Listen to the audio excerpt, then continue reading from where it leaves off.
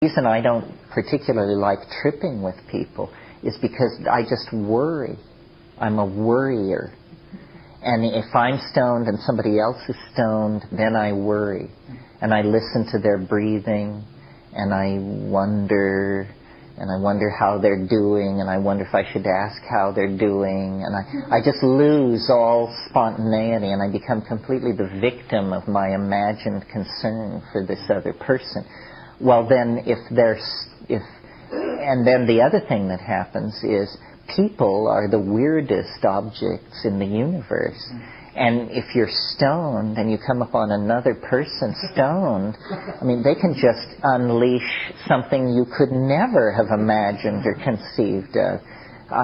Nicely green and sculpted. And we were sitting there under a tree, and I swear, 500 yards away, there were these two Indian guys walking across my field of vision. And I was sitting there, and I was loaded, and I was watching the traceries. And then I looked out across my field of vision, and I saw these two Indian guys stop dead in the center of my field of vision. And then they said something to each other, and then they turned 90 degrees. So they were now facing me, and they began walking toward me. And I was horrified.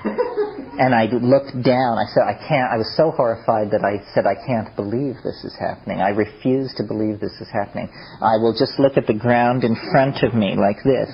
So I started looking at the ground in front of me, and I looked and looked and looked and looked until two pairs of brown feet appeared in my field of vision.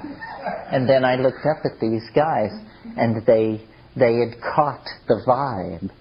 And they wanted to know what was going on. And several experiences like this caused me to believe that, you should really bury it deep before you take it into public.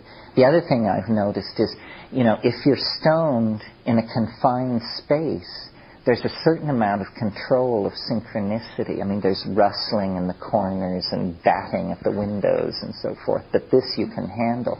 But if you take it out into public, God, it's just absolutely uncontrollable. I mean, you could be struck by a meteorite. You could be abducted by extraterrestrials. A safe could fall on you. Anything could happen because the statistical disruption of ordinary probability is so great.